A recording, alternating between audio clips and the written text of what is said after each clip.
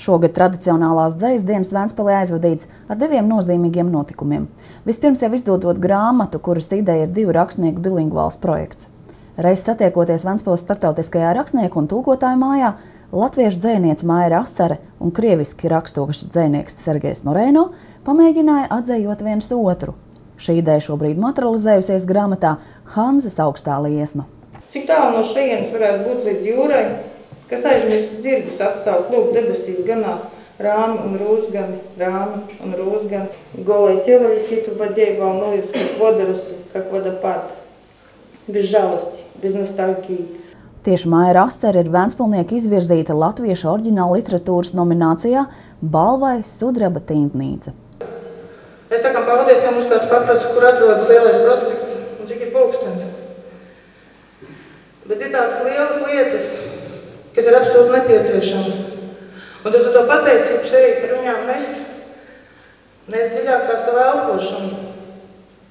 Kopš 2008. gada Ventspilī pasniedz pilsētas balvu un 2 stipendijas žūrijas izvēlētiem rakstniekiem. Viņiem tiešām tas ir nozīmīgi, pat ja arī viņi to nevienmēr tā pasaka, jo tā rakstniecība mums šobrīd ir patiešām nozīmīga, jo tā ir valoda, un ar valodu, es domāju, saistās arī mūsu eksistence šeit. Ventspils pilsētas literatūras balvas pasniegšanas svinīgajā ceremonijā piedalījās arī Eiropas literāro rezidenču centru apvienība Halma, kuriem Latvija bija pārsteigums. Izrādās, ka tādās lielās valstīs arī kā piemēram Austrijā un citur tās tirāžas nemaz nav lielākas kā pie mums. Un patiesībā viņi ir ļoti pārsteigti, ka skatoties, cik ir iedzīvotāji un tad skatoties uz tām tirāžām, ka īstenībā tas ir pat ļoti labi vēl joprojām. Tā ka mēs vēl varam noķert aiz astes to mūsu lasīt gribēšanu un mīlēšanu. Ventspils pilsētas doma katru gadu pasniedz 2 izcilības stipendijas Latvijas kultūrā nozīmīgam un nopelniem bagātam literātam, kā arī jaunam un daudzsološam rakstniekam.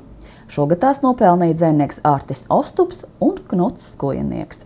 2 gadu darbības laikā Ventspils starptautiskajā rakstnieku un tūkotāju mājā viesojušies literāti no 48 pasaules valstīm. Izdots vairāk kā 100 grāmatu, kuras var aplūkot rakstnieku mājas plauktos. Ventspils starptautiskajā rakstnieku un tūkotāju mājā grāmatas tiek rakstītas franču, poļu, vācu, lietuviešu, krievu un igauņu valodās. Un nav tādu brīžu, kad rakstnieku mājas istabiņas stāvētu tukšas. Ventspils kā pilsēta iedvesmai turpina uzrunāt rakstniekus no visas pasaules.